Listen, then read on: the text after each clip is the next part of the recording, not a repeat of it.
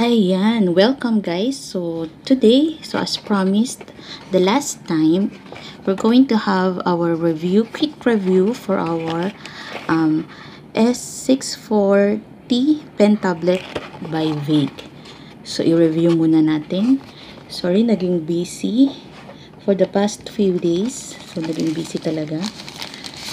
So unahin natin, so nandyan ang ating main tablet. So ito yung ating tinatawag na pen tablet. So review muna natin. So this pen tablet is USB type siya. Ito guys. So USB type siya. So mas madali siyang i-plug. So kung makikita natin, this pen tablet, ito dito sa may ano niya, sa may VEIKK, it has a LED indicator. So kapag i-plug na natin siya, may mag-i-indicate dyan pag okay na siya.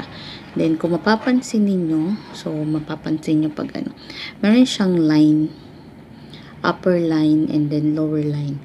So, yung upper line, so that's the marking line. Then, itong nasa gitna is the active area. So, dyan tayo mag-susulat. Then, hanggang dito sa may lower line. So, yun yung ating main tablet. So, next is, syempre, yung ating stylus pen. So, this is our stylus pen. It comes with the pen pocket. So, ito yung pen pocket. Yung ating stylus pen, good thing about this stylus pen, it is a battery free. So, no need to charge or battery kasi battery free siya. And it has 2 buttons. So, may dalawang buttons siya. So, later, tingnan natin kung para saan yung dalawang buttons. And this is the stylus nib or yung pinakatip niya. At yun pala yung this one pala, the other day na hindi ko alam. So, these black ones are the nibs. Ito yung pampalit natin. And this silver one is the nib removal. So, ito yung pantanggal natin. So, we also have, syempre, ang ating driver download reminder. So, ito yung gagamitin natin to download the driver para sa ating laptop at ang ating quick start guide. So, nandito naman sa guide yung mga dapat nating malaman. Pati yung how to replace the nibs. So, paano natin i-replace na dyan. So, siguro, ready na tayo to tignan naman natin kung paano naman natin magagamit ang ating pen tablet sa ating online classes. So, tara, let's go!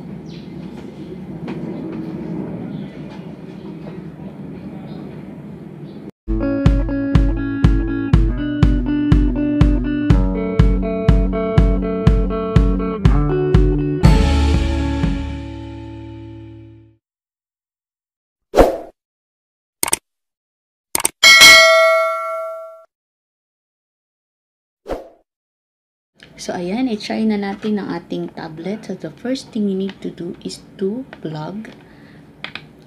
So, na-download ko naman na nung isang araw yung ating driver. So, eto siya. So, ang ating driver. So, first thing we need to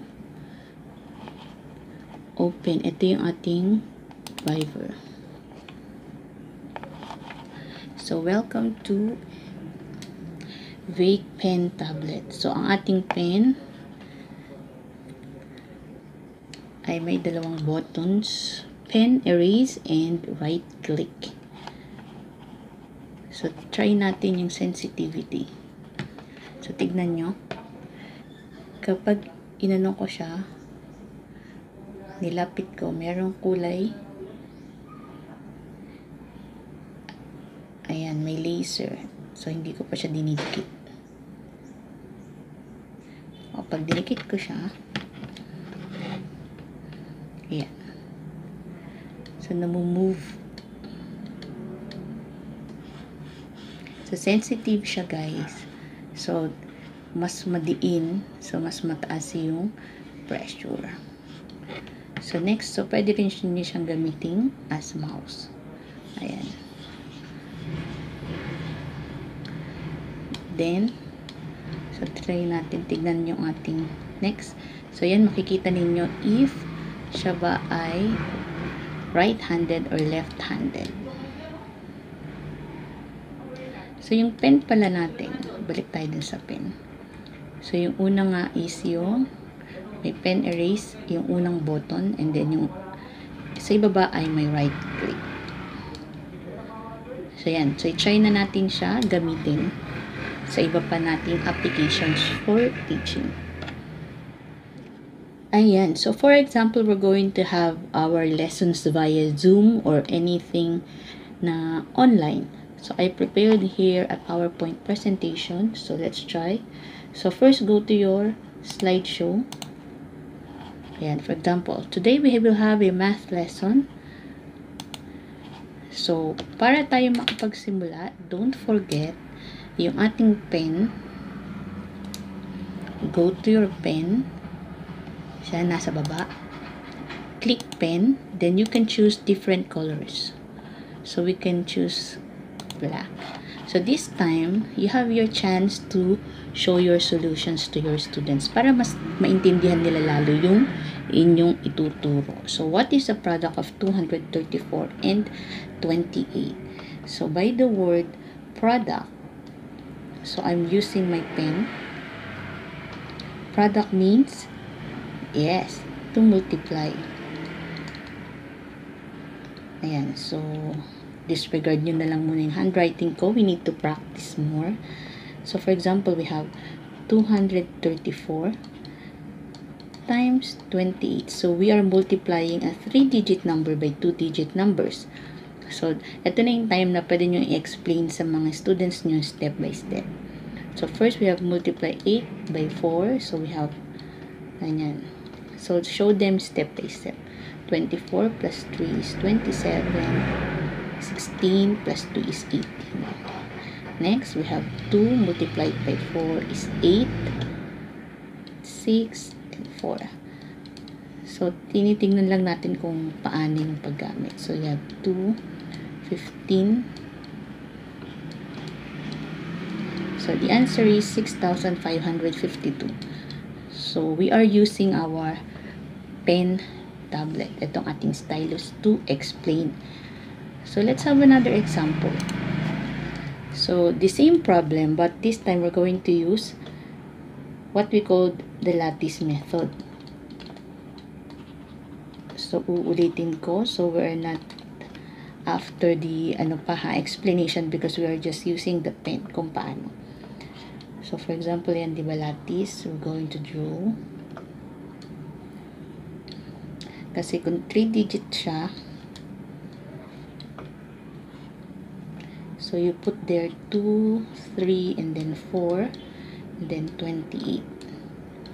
Then, don't forget, so lalagyan natin siya ng diagonals. So, para ka lang nag-explain sa blackboard. So, first, you have 2 times 4, 8. So, dahil siya ay 1 digit lang, lalagyan natin ng 0, then 8, 0, 6, and then 2 times 2 is 4, 0, 4. Next, 8 times 4 is 32. Then, 8 times 3 is 24. 8 times 2 is 16. So, pwede rin papalitan natin yung color ng ating pen.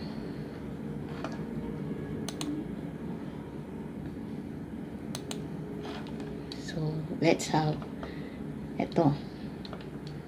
2. Then, this one. 8 plus 3, 11 plus 4, that's 15. 6, 12, 13, 14, 15. 4, 5, 6. So, your answer is 6,552. So, ayan guys. Kung paano natin siya ginagamit using our pen. Meron pa ba tayong next? Kung kayo ay nasa medyo higher level na, so give the product of x plus 2 to x plus 5 using FOIL method. So, palitan ulit natin muna yung ating pen color. So, we have the black. So, we have x plus 2 So, practice tayo ng paggamit. 2x plus 5. The first time. So, using FOIL method. So, first, you have the first terms. So, x times 2x. You have 2x squared. Then, next, we have the outer terms. So, x and 5. So, you have positive 5x. Then, next is inner. So, you have 2 and 2x. So, that's positive 4x. And then, last, you have the last term. You have 2 and 5. So, that's 10. Then, we combine.